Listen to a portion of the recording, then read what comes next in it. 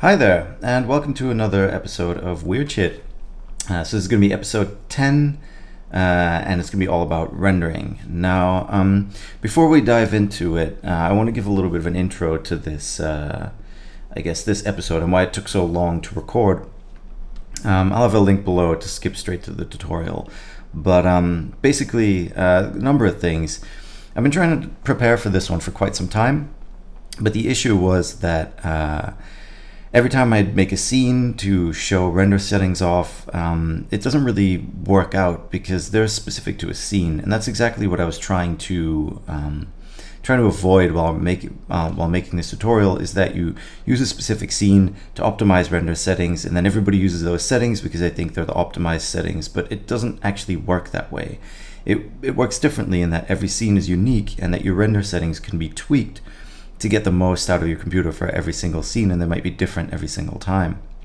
So couple that with the fact that it was sort of a heat wave the last month or so here, and whenever I need to record, I need to record with my windows closed. Pain in the butt. It was just too hot, so it's cooled down a little bit. Yeah,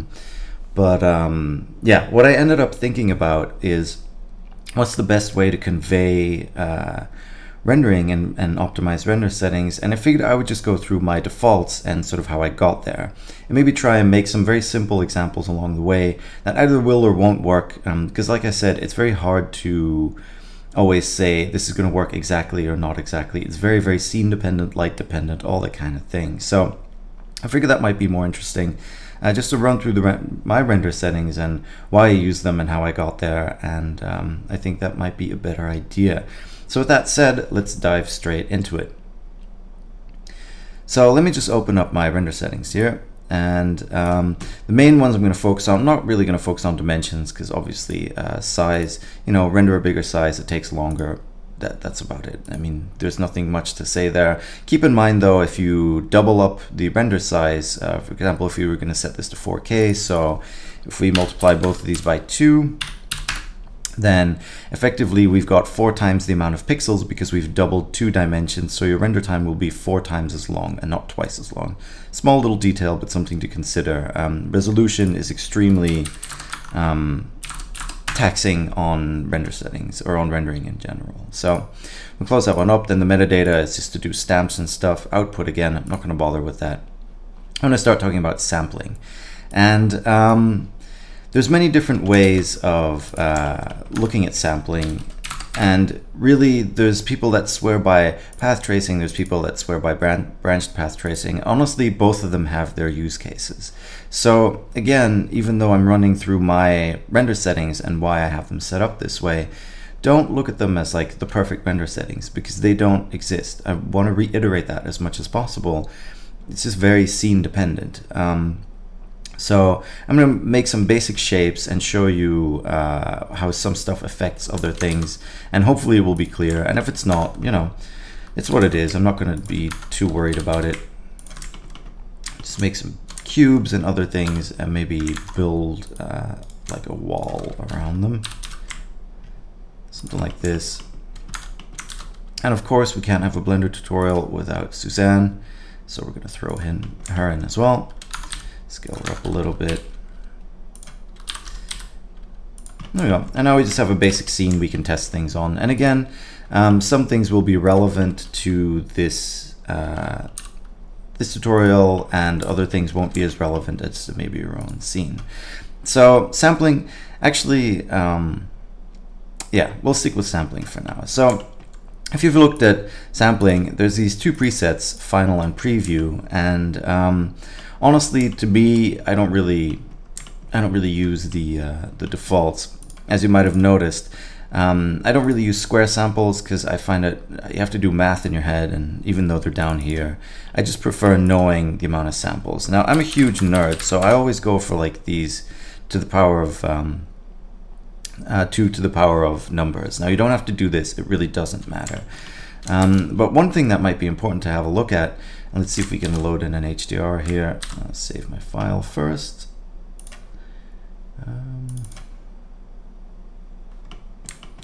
There we go, and now we can load in an HDR. So I'm gonna grab one gonna grab one that I know is quite good, that gives me really nice results. So this courtyard one is quite nice. I'm gonna throw it in here. So this is not, you know, if you don't know how to load in an HDR, this is basically the way to do it. Add an environment texture to your world. I'm just gonna pipe this down a little bit.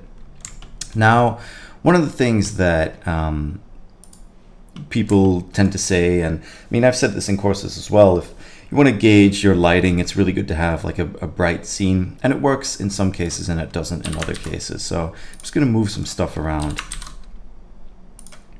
There we go.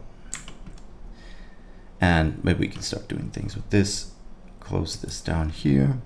And again, like I said, I tried to prepare this a lot, but I prefer to do these off the cuff. So if I make mistakes or things pop up that I didn't know, you can watch me solve them, which I think is more interesting anyway, than just giving you this preset little whatever. So what I'm going to do is I'm going to add a principled shader to all of them. There we go. So this is just a regular white principled shader. I might even leave it white for now, and then we can have a look at how things affect other things.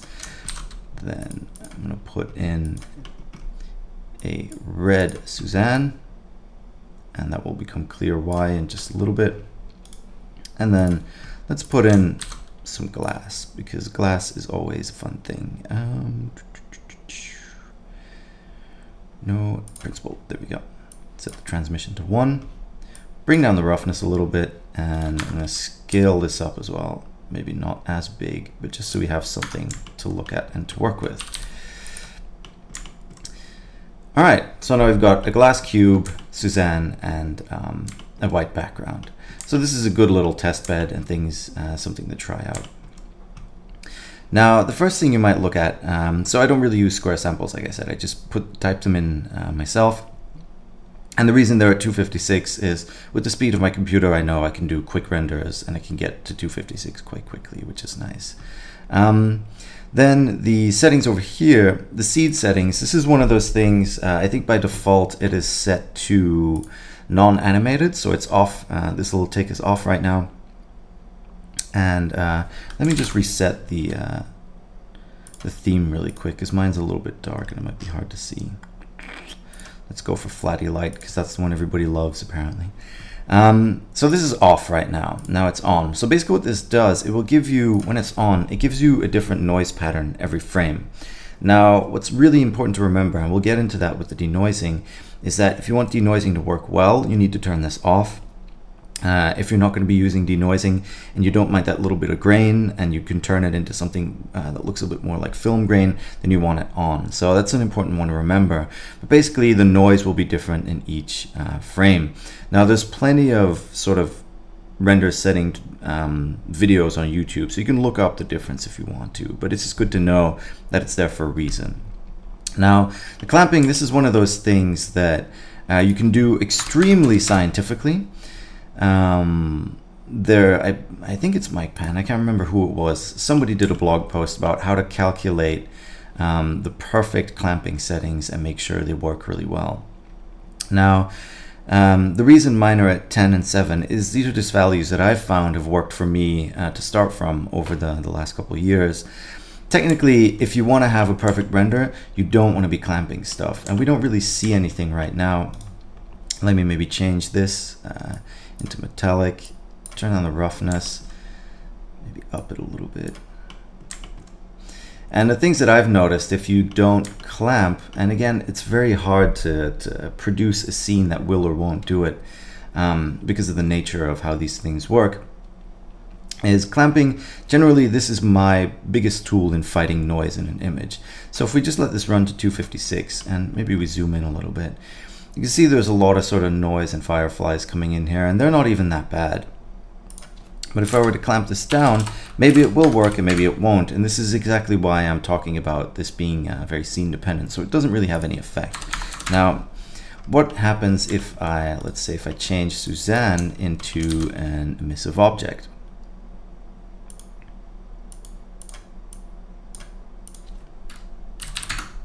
So let's turn this up really high, just to give you an idea of what's going on. And maybe add a camera into the scene as well. something we can have a look at. So we can render it out and we can compare things and stuff like that. So you see now with everything that's going on, there's already a lot happening here. I'm just going to move this up so that way we can see the reflections, we can see Suzanne, and we can see sort of, maybe move it back down a little bit. We can see some of the reflected refractions from within the cube. And all of this is really important because these are all very complex light paths that are working together to make this work. So now if I just render this, you can see there's quite a bit of noise in the image.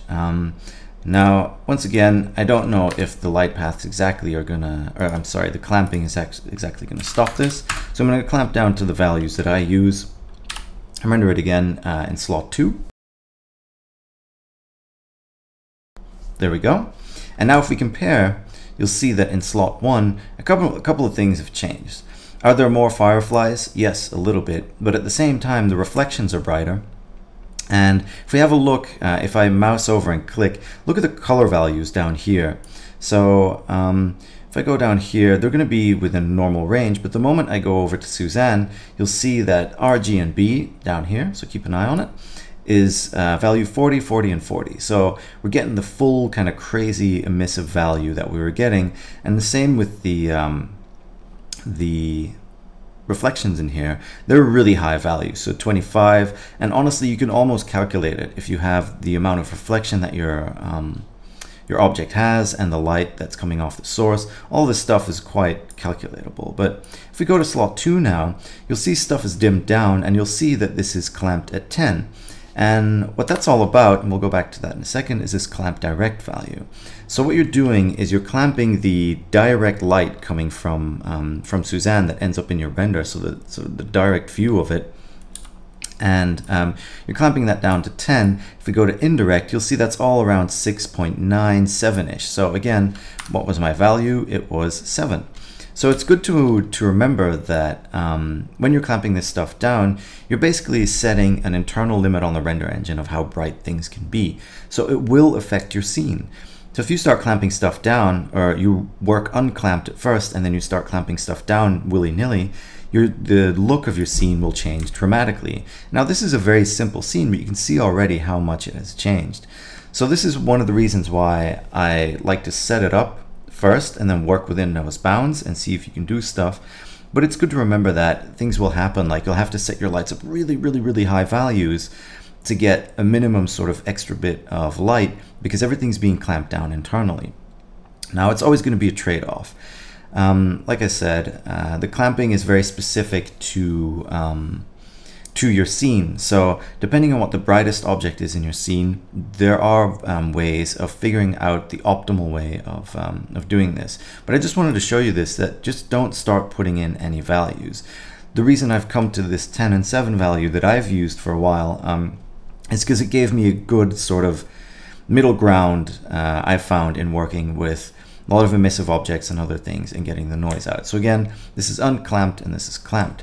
This is definitely something to remember and to keep an eye on.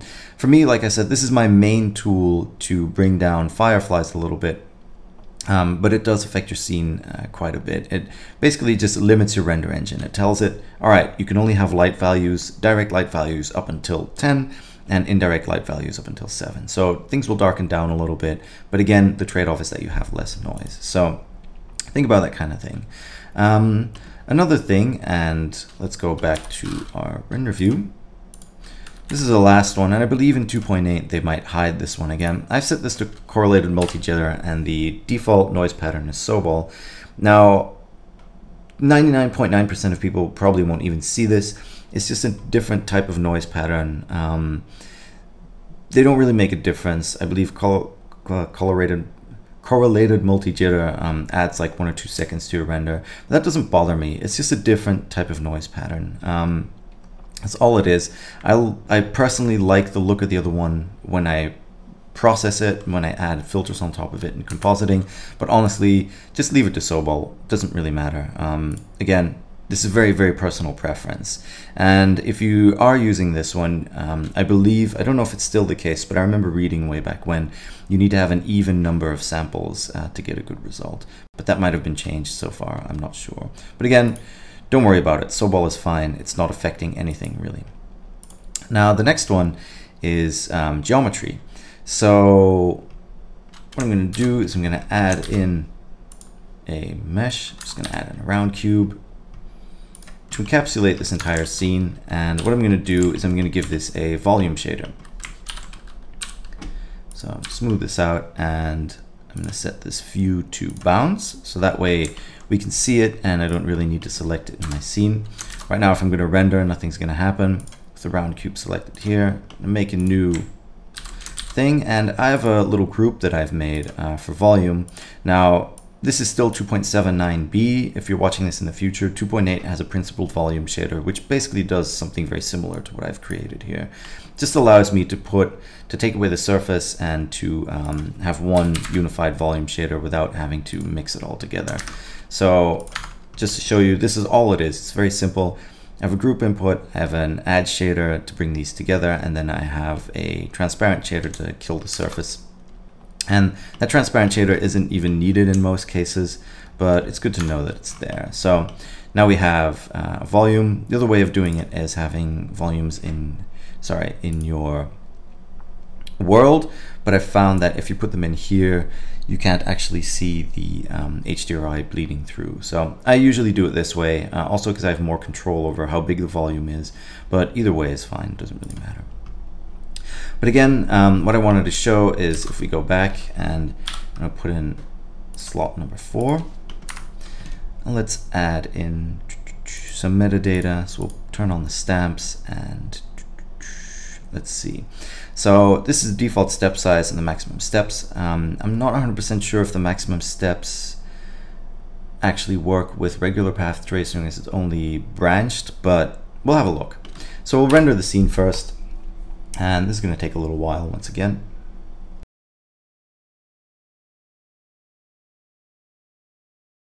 And actually, I'm just going to stop this and change it back because I want Suzanne to be non-emissive, so that way she's not affecting the volume. So now we can just see a very misty sort of thing. So that was my mistake.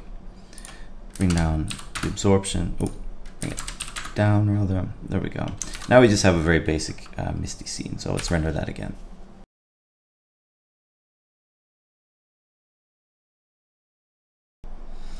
All right, so that's that done. You can see it took about 1 minute and 44 seconds. And let's see if we can get this optimized. Now, this step size is really going to make a bigger difference when you're doing things like smoke sims and other things. But I just wanted to show you to see if we can get, let me switch to the other slot before I forget. There we go. And we can get this render time down. Now I find volumetrics and cycles one of the harder things to optimize simply because there's not that much control, and yeah, at the end of the day, it's just a really, really crazy calculation. Now there's other things you can do, like only mix in the volume for the camera rays and other things, but I like the look that the full-on volumetrics give me. So the step size is, the way to think about this is basically what's happening is your volume from the camera point of view is being sliced into different pieces. And the step size is basically the slice, you know, the distance between the slices. This isn't 100% accurate the way I'm explaining it, but it's the best way to sort of remember it. So if you're going to increase the step size, it's going to take less slices within that volume. So it's going to have less data. So it's going to have to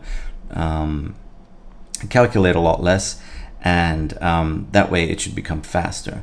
Now that means that you're also going to lose a lot of detail. So again, this is more apparent when you're using it for smoke sims and other things, and we'll see. I don't even know if it's going to have that much of an effect on what we're doing here. So I increased the step size to 1 just to see if there's a big difference, and let's set this to 16. Again, I'd have to double check if this is with path tracing or just branched path tracing. That's what the documentation is for. So let's render again.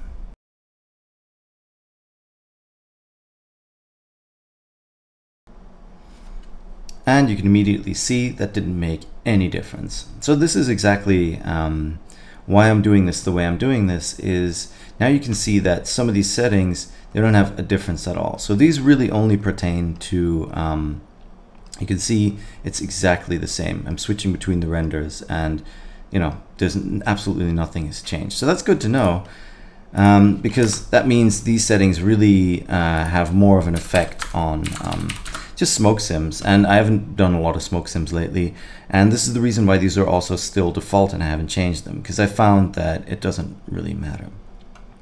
Now, the next one is the subdivision rate. And this is where things get interesting. So I'm just going to add some adaptive subdivision to this. Leave the levels at 0. And then let's see if we can add some displacement in.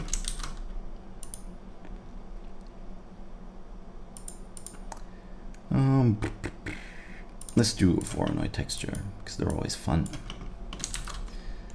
Let's see. That'll give us some interesting results.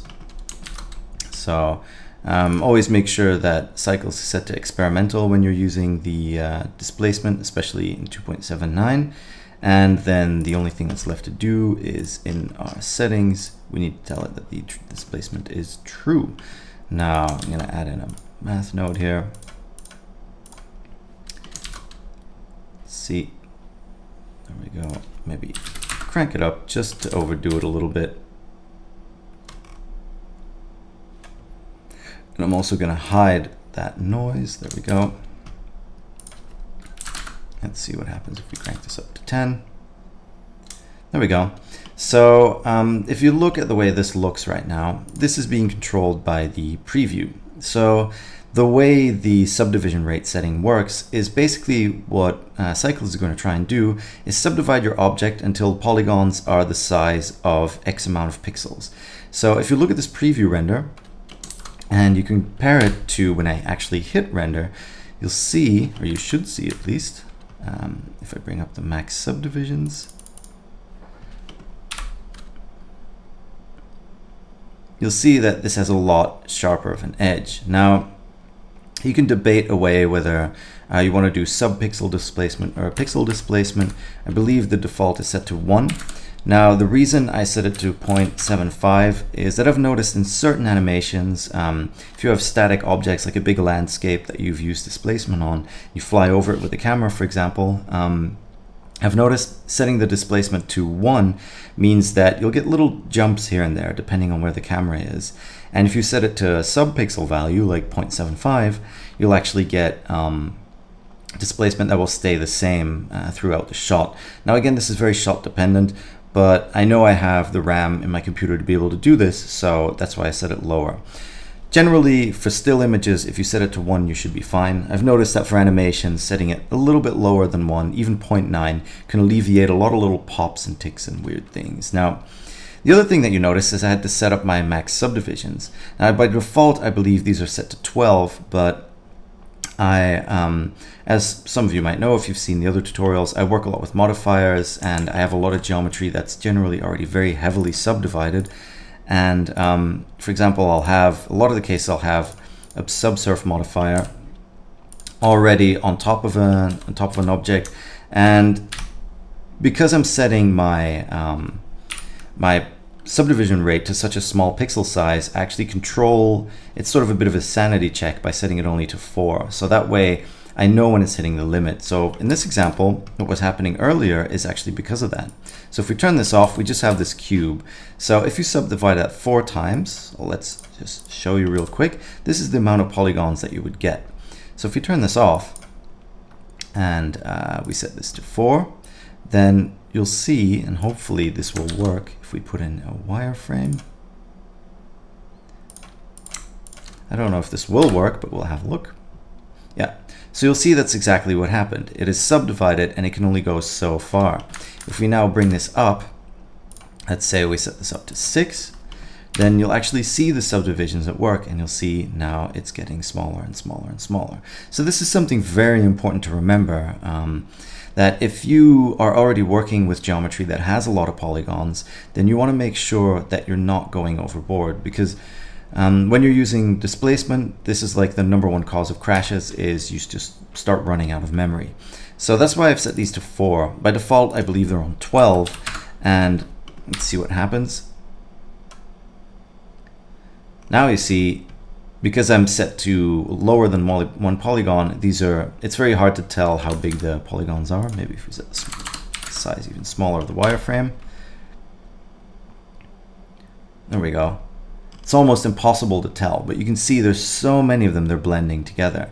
And that's when you have to start wondering, like, is there really a point to having it this dense, especially in animations?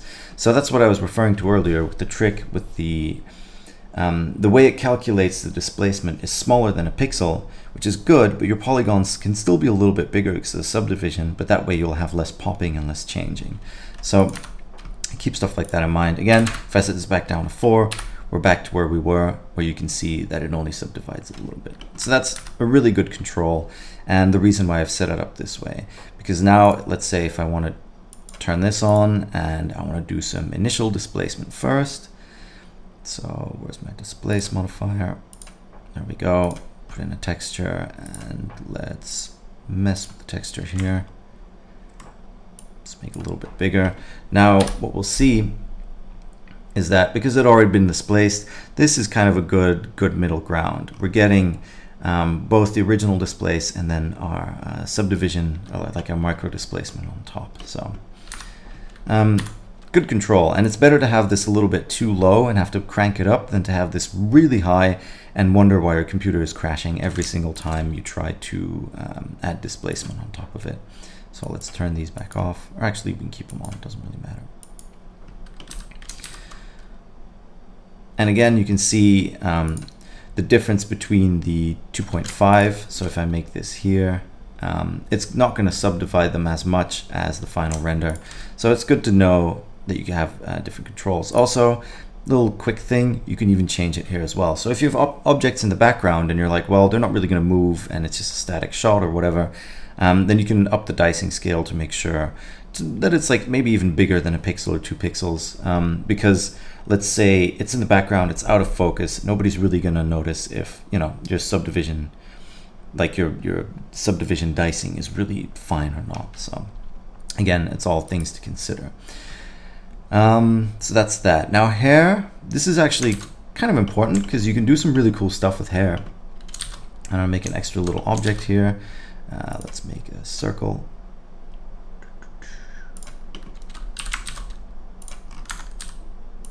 There, and I forgot to fill it up. Edit mode, fill, there we go. I'll just move this up a little bit. There we go. Add in a hair system and render it out. And then let's crank up the thickness and do stuff with hair you're not supposed to do, but it'll become clear what all of this stuff is for. So now I've got these hairs, and I've used hair in many different cases, and especially if we now add in something like a force field. Actually, not a force field, or we can just change it in here, a turbulence field. So I tend to use this a lot for different things, and let's add some steps into this. We get some interesting looking shapes. There we go. This is just a very basic example, but what I want to show you is if you get really close to the hair here, you can see there's little splits in it. So if you want to use this in a shot and get really close to it, you actually have to start messing with some of these settings here. So there's multiple ways of looking at it. So the line segments is the default, and for most cases this works really well and it's quite optimized. Another thing you might notice is that you can look straight through the hair, and that's because the back faces are being culled.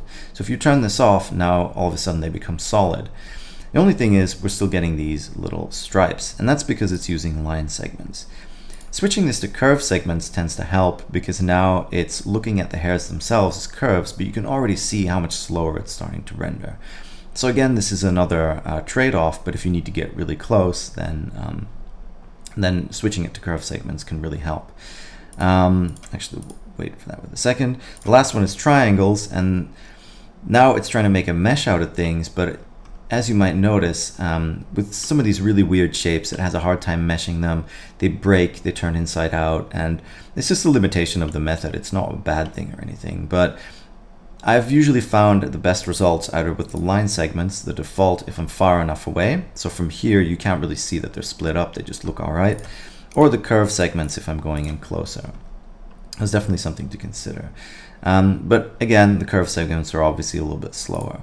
Now you've got other options in here as well, is just to make the hair into ribbons, which is really cool because then it's just a single sort of flat plane that's being extruded along the curve. And again, you can see the difference between the line segments and the curve segments. Line segments will be a little bit blockier sometimes, but it's all about when you get super close. So here is a very good example of how that sort of messes up. Go back into the curve segments and that should be a little bit better. Again, you can see it's way slower. So again, now the curves are nice and smooth. And if we go into triangles, they're actually quite fast and they work quite well in this case, in the ribbons case. So just try them out, see what it does, but I can see some stuff flipping here already that might not be perfect for what you want to do. So that's why I leave these to the defaults. They work quite well, no big deal. And the color back faces is, you know, if you want to show the back faces or not, which can be good in some cases. So in these line segments, if we go here, you can see really well what it's doing. With color back faces off, this is a complete circle. With color back faces on, it's only the part that's facing you. So it's good to know. Now the minimum pixel value, I don't really mess with at all because I haven't really, let's see. I haven't really seen much to gain from it. I think this is really when you're working very small hairs, which I don't always tend to do. It might, oh yeah, there we go. It's already changing some stuff. So now the minimum size for a hair is 10 pixels, but you can see it does weird things to it. And generally I just leave it deactivated, and the maximum extension that strand radius can be increased by, I'll be brutally honest, I have no idea what this does. So I might learn something as well today, but no, not really doing anything. So that's why I left it at the default. It doesn't really seem to affect anything in this case. There might be somebody out there that knows what it's doing, so they can comment below and tell me that I'm an idiot and I don't know what I'm talking about. All right, so that's the geometry part. Now the light paths. And actually, before I go on to the light paths, there's one more thing I want to say up here about the tracing and the branched path tracing. Now, I find it really weird that I'll meet people that swear by either one or the other. Really, they're, again, very scene dependent, very situation dependent. So with the branched path tracing, I usually end up using branched path tracing when I'm using, when I'm on a machine that only has a CPU available to it, and when you're doing like really heavy scenes.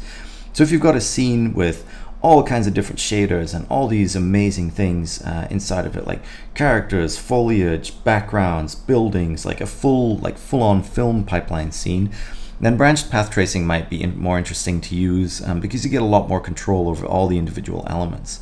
So generally you'll use this in conjunction with your render passes, and then go have a look at all the different render passes as you're rendering them out. So I'm talking about all of these. So you render all of them out and then go look at the passes individually to figure out where the noise is and where you can add some samples and take some samples away to really optimize it. Now, I'm usually rendering on GPUs, and just the speed and efficiency of using path tracing for me beats having to figure stuff out here, and I don't mind letting things run a little bit longer. And that pipes very nicely into the performance settings down here, or sorry, the light path settings down here. So again, this is purely preference, but one isn't better than the other. It's just more suitable to a different situation. And don't get fooled by people's magic render settings. They don't exist. Good defaults exist, and knowing what you're doing. That's more important than anything else when it comes to rendering and knowing how rendering works. So I'm going to turn this back metallic off a little bit. And I'm going to talk a little bit about the light paths. Now, light paths are incredibly important in knowing how your scene works, and basically to have a good idea of how rendering works in general. Now, cycles, as you might have heard before, is what's called a path tracer. So that means what's happening, and there's a great video online as well on YouTube from Disney about their rendering engine. I think it's called An Introduction to Path Tracing and Ray Tracing. If you look that up, it's really good.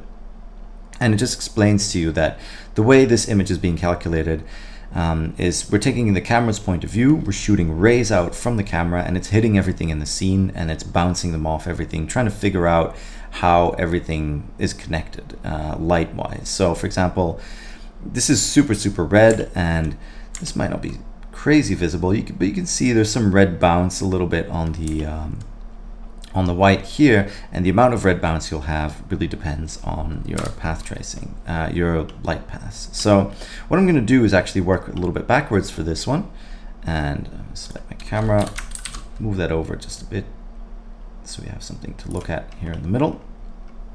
I'm not going to worry about what it looks like, I'm just going to worry about what everything does. So first thing I'm going to do is I'm going to go back to the defaults. So this is limited global illumination. These caustics are off, and we have minimum and maximum values that are very simple. So let's go to another slot here. Let's go to slot 7 and render it out.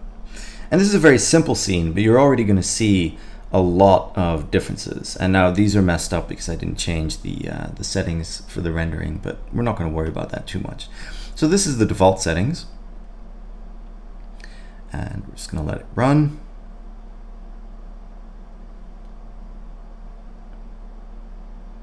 There we go. And then we're going to go to slot 8, and then we're going to go to the other extreme with full global illumination. So that basically enables everything and sets these bounces up to be kind of insane. But again, what I want to do, making sure I have the right slot, I'm going to render this, and then we're going to compare the two and actually see what kind of effect this has on everything. And you might be surprised that this is one of those render settings that doesn't get talked about a lot, but really means a lot for your scene, and it can really make a huge difference. So I'll shut up now and let it render.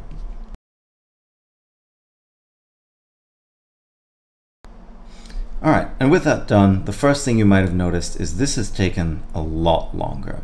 So if we go back to slot 7, you'll see this rendered in 23 seconds and this rendered in 58 seconds. But another thing that you'll notice is this is quite dark and contrasty, and especially if you look at these hairs and sort of in this corner, when I switch back to the other one, you'll see this is a lot brighter. Now, for some weird reason, a lot of people tend to say that this looks better. Now, I personally don't agree. I think this looks a lot more natural because the light has had its chance to bounce around. Now, I've seen, like in the past as well, see some bit more of that red on the ground here, just a little bit. It's tinting it. It's not as extreme as you might think it is. But I remember reading all these articles on people, how to get rid of this bleeding of these colors into each other. But that bleeding is actually very natural and makes things look very realistic. This looks like an image that's already been over-processed, but it is faster. So what I'm trying to explain here is there's two things that are really important, and I don't know if we'll be able to see that. So again, if we look at this, for example, which has refractions in it, look how dark this is looking, and look how light this is looking in comparison. You'll also notice that there's some more black in here that wasn't in there before, while if we go to the version with everything opened up, and you can see this looks a lot more natural, a lot more like light wood. And this is down to a number of things. Now, first off, I'm going to leave the transparency for what it is, but I'm going to set the bounces. Let's set the bounces down to 1 and see how that affects everything. So, oh crap, I should have not rendered it. But anyway, that's fine. I'll just explain it while it's rendering. Overwrote the other one by accident, but that's okay. So now you can see what the bounces are doing. So all my bounces set to 1. So what happens? Light arrives on this thing and it just goes, all right, this is reflective, and that's it. It can't get through the object anymore, through the refraction anymore. It can't show the back anymore because all of the bounces just aren't happening. So basically what you're doing when you're controlling bounces in your scene is you're telling cycles how much the light can just keep bouncing around and keep changing within the same scene. Now, even if we compare that to the defaults that we were looking at earlier, you can notice a few results immediately. Obviously, the black here, and if you look closely to over here, there's some differences in the reflections as well. So let's bring this back to the defaults, and then what I want to do is I want to make a render with and without reflective caustics. And even though these tend to be kind of another reason that you might have noise, they also make your reflections and refractions generally look a little bit brighter, a little bit more crisp, a little bit nicer. So I guess what I'm trying to say here in a really sort of long-winded way is that faster rendering isn't always better. Sometimes you have to sacrifice the time to get a better image. It's just the way it is. If you start limiting a render engine, what it can and can't do, then obviously you're going to have to correct some of this stuff with post-processing, and it's not always going to look too great. And that's something I really try to avoid. I don't mind waiting a little bit longer for something that comes out a lot nicer looking than something that comes out and just kind of looks like butt and you have to try and make it look good. So we'll see how much this affects, especially on these simple settings, how much this will affect this object. You won't see it quite as much on the other ones. Let's zoom in a little bit and let it finish real quick.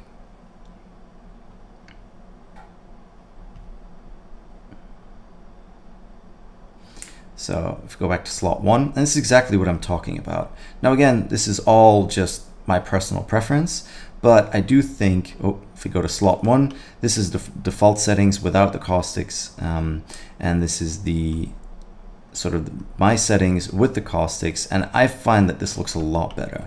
I've had a lot less problems with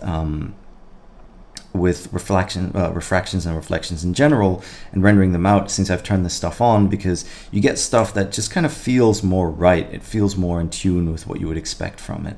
So these two are really important. Now filter glossy I tend to shy away from because it does filter stuff out and it can help a little bit with fireflies, but it takes away detail. And I'll get into that a little bit later as well. Now my settings are, if we go to this full global illumination, you saw that the render time almost tripled, and it's a bit too much. So I do like a lot of transparency because I work with a lot of glass and stuff in my renders. So I'll put this somewhere between 32 and 64. And I found that, actually let's leave this at what it was and we'll do another test render just to see, just to compare. My settings with cycles basically going all out. Setting this to full global illumination basically amounts to you telling cycles, all right, do the best you can do, go completely nuts with rendering and render it as accurately and as brightly and beautifully as you possibly can. So we'll let this run, and then we'll compare it with my sort of optimized settings that are somewhere in between the defaults and here, that I find are a nice comparison of like a nice balance of speed and looks. So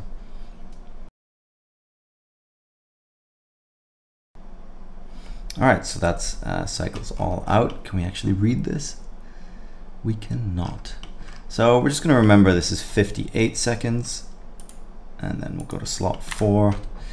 And my stuff, like I said, is somewhere in between. So I believe I have 32 bounces here and then 16 for each one. Leave the caustics on and hit render again.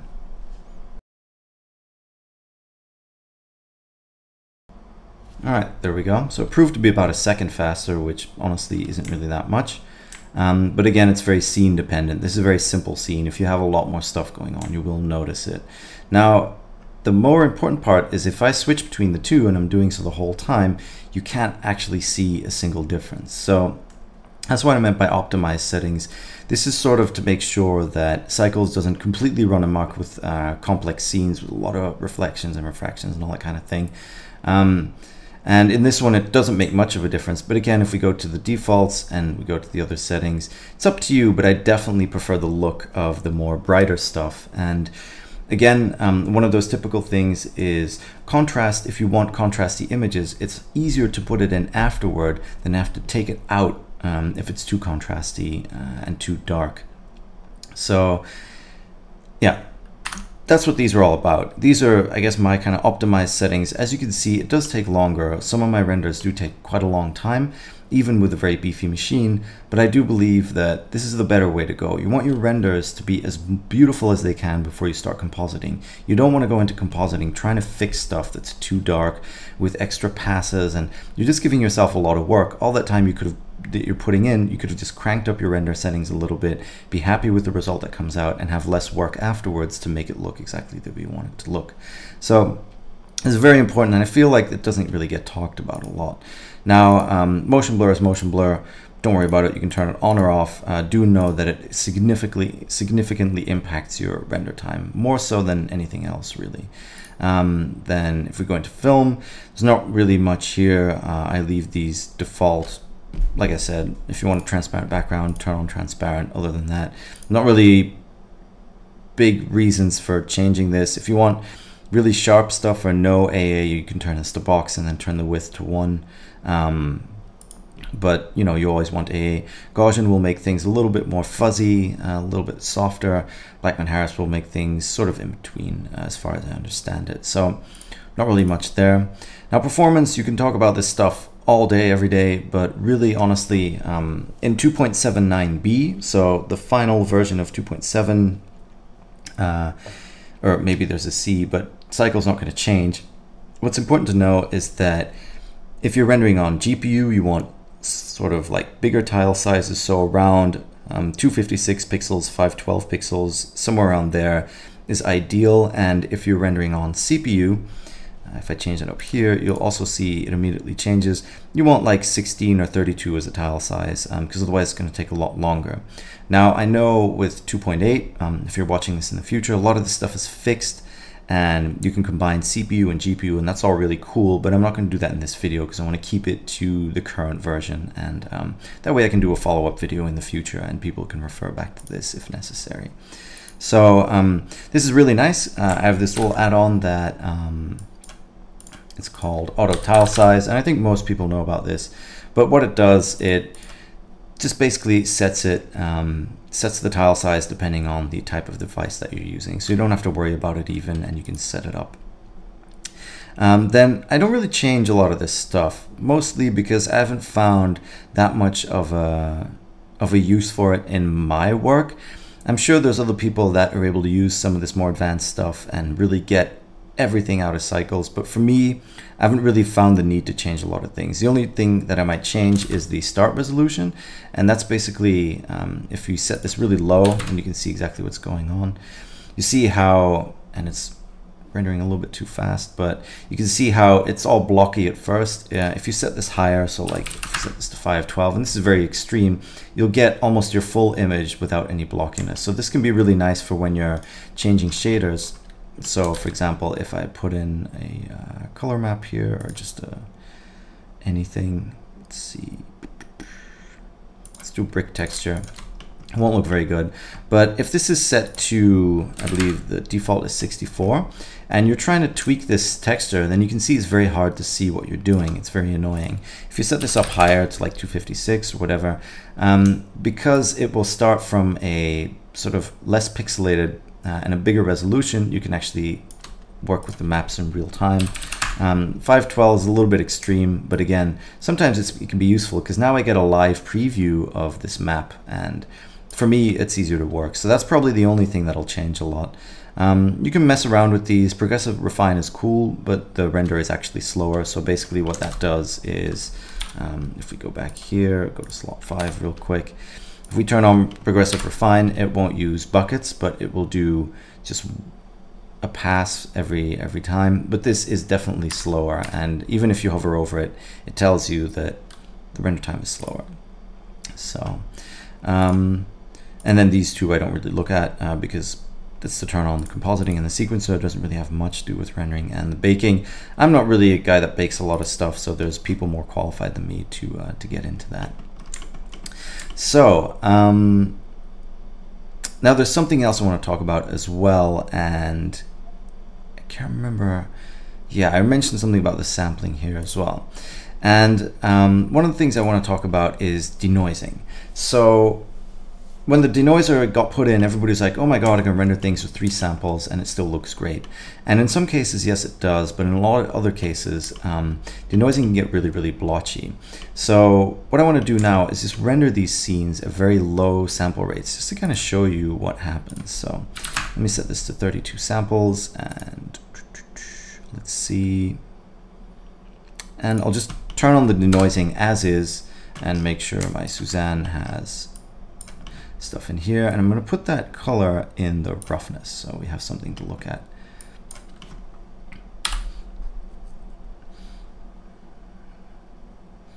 So now we're rendering and we're going to start denoising.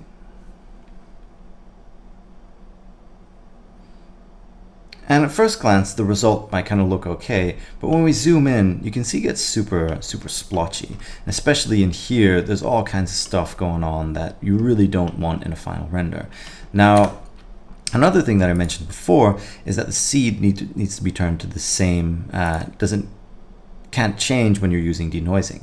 So I always have this turned on by default, so I always have to remember to turn this stuff off. So if we go to slot 6, because it does help. I don't know how much it's going to help in this case, but at least we can compare. So I'll let this render again.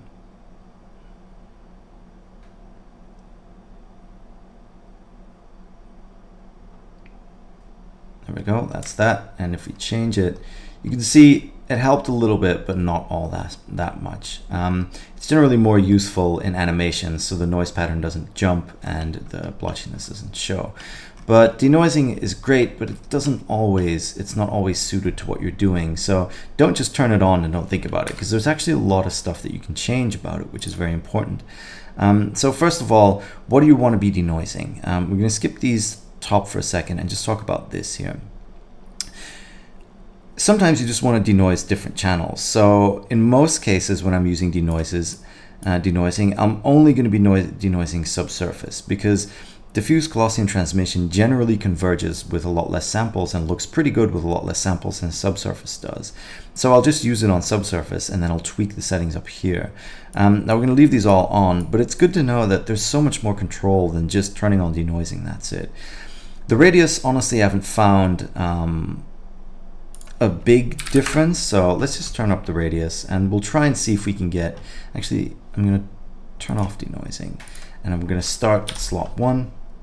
So we can just start from the beginning and have a look at how well it actually works. And we're going to go for 8 samples, which is too little to begin with, but that way it'll hopefully be clear the amount of stuff we can actually tweak to make it look good.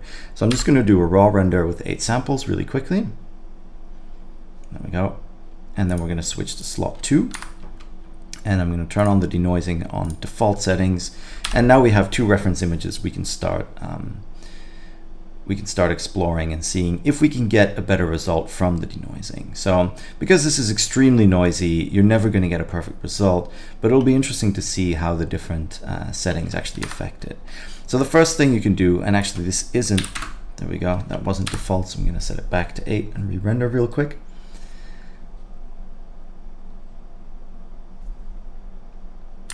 And now let's just increase the radius to something ludicrous and you'll see what kind of effect it has. And I did it in slot 2 again. All right, sorry for all the re-rendering here. At least it's fast. So we're in slot 2. So this is just the default of 8. And I think I typed in 32, but it went to 25. So there's a maximum radius of 25. See, that I didn't even know. So make sure we're in slot 3. Yep.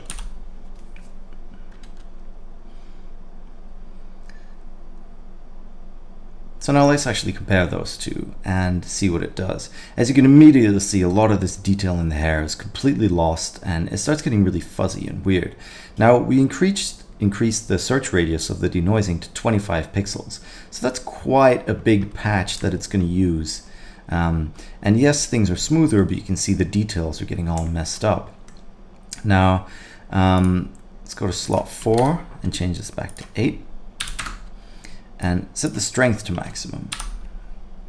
And again, it's just about exploring what all these settings do. So now you'll see we get some of that detail back, but the strength of the denoising is making it look very blotchy and weird. And this is a very typical thing that I've seen in a lot of renders lately, is that people just turn on the denoising, they don't worry about it, and they might just crank up the strength because they're like, yeah, then everything's denoised, and you get these really weird blotchy renders. And this is extreme and it's exaggerated for this thing, but have a good look at your renders, because sometimes a little bit of noise, but having all the detail in your render that you can maybe mask with just some softening or a simple filter at the end of your compositing stack is a lot better than just denoising the entire image.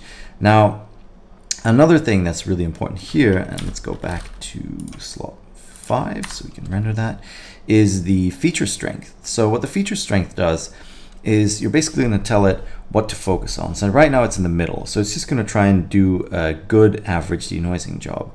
If you tell the features, if you set this to like 0.2, where you're going to tell the denoiser is like keep as many small details as possible and not worry about the bigger ones. So we'll set this to one end of the spectrum and then to the other end of the spectrum, sort of see how that affects the denoiser and the image.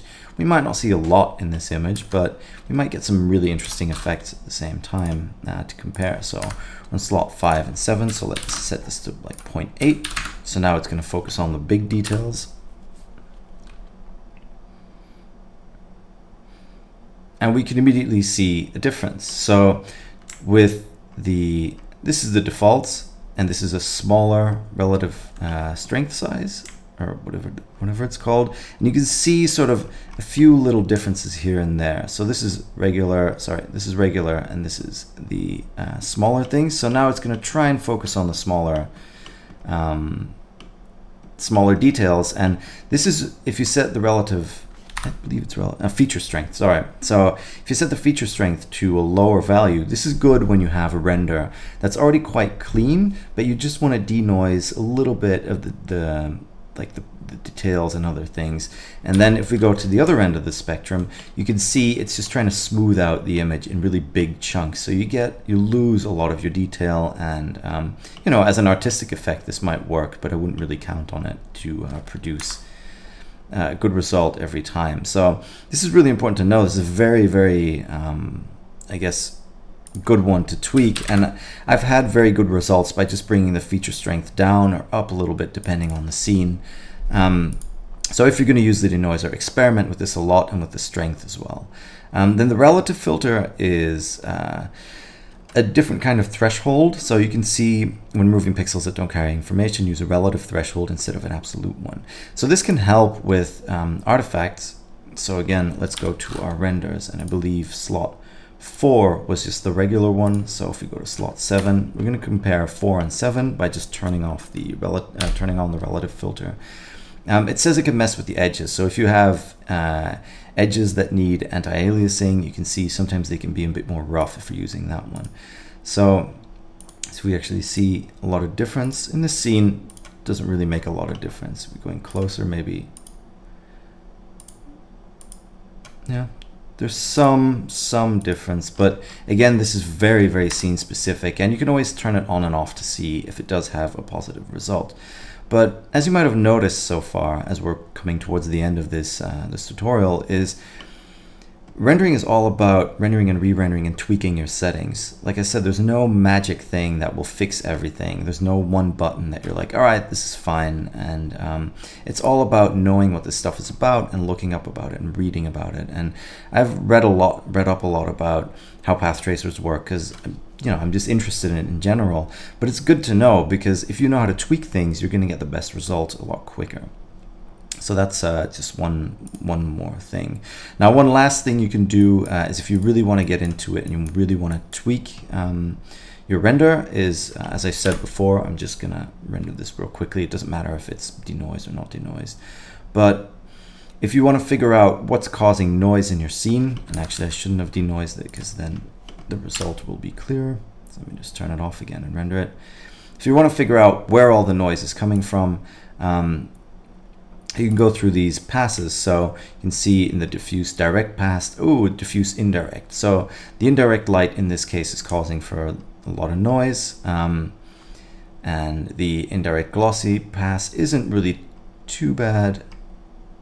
Indirect transmission is usually quite noisy, and there's no subsurface in our scene. So that's the best way to really debug a render, is to render out the passes and just go through them one by one and have a look. Okay, so what's the one that's causing the most noise? Probably this one, so diffuse indirect. So for example, what we can do is just denoise the indirect diffuse.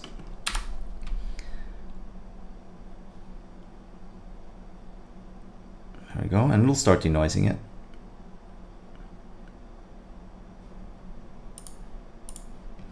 And you can see, even though we still get noisy results, you can still see that blotchiness of the denoising doing its thing, but because it's only doing it in one channel, you can really control where you need to do it. So that's a great way of doing things, just turning them on, emission environment and all that stuff. And then you can see exactly what's going on in your render, where the problems are. It might be a rogue shader somewhere that's causing too much light to bounce or to reflect, and then you can find it immediately. Now, one very last thing I want to touch on very quickly is the color management settings. Now, I've set this to filmic and high contrast by default. Why? I just like the way it looks.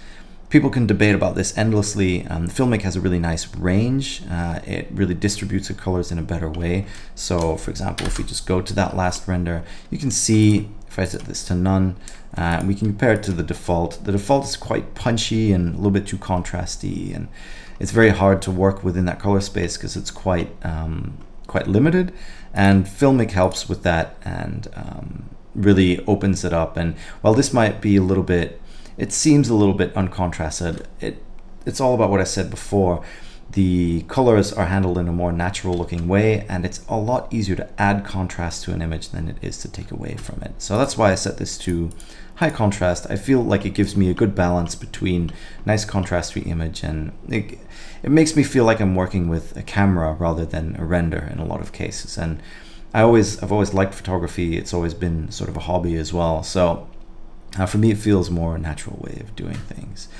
And I think with that, I'm actually going to wrap it up. So I hope this was interesting overall. Again, thanks for waiting. I know it's been a long time since I've posted anything, but I hope this was somewhat enlightening. Like I said, don't fall into the trap of thinking there's perfect render settings. Don't go copy mine and just use them for everything. I always tweak. I'm always looking at what I can turn on and off to get some performance versus how good my image looks. For me, the most important thing are these light paths.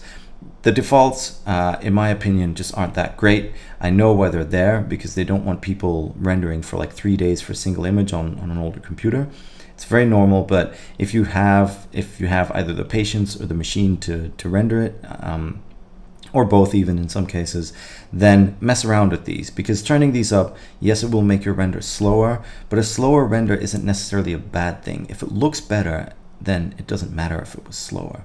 There's still other optimizations you can do. And yeah, again, branched path tracing, you can get into that if you combine it with all those passes, and then you can tell the renderer, okay, so this diffuse indirect pass is the one causing the most noise. So let's add more samples into those diffuse passes, into those bounces. And that's all just ways of controlling it. Again, there's so much documentation about this stuff online that isn't always super technical, and it's something really interesting to get into. So if you're interested, try this stuff out, mess around with it, have fun with it, but most of all, try to figure out what it's doing, and for yourself as well, so you know what's going on in the render. And with that, that's that. Yeah, I'll do a separate video about what's going on with the channel as well, but this is going to be the last episode in Weird Shit Season 1. And the reason I'm ending it here is I think 10 episodes is a nice place to end, and Season 2 of Weird Shit, it's definitely coming back, but I'm going to wait until 2.8 is out, because a lot of stuff has changed. There's going to be a lot of interesting topics to cover, and I think the Weird Shit episodes are the perfect platform for that. So thanks for sticking with me. I hope you've enjoyed this one as well. I hope it was useful. Again, let me know down below in the comments and all that what you think, and yeah, I'll see you next time. All right, bye-bye.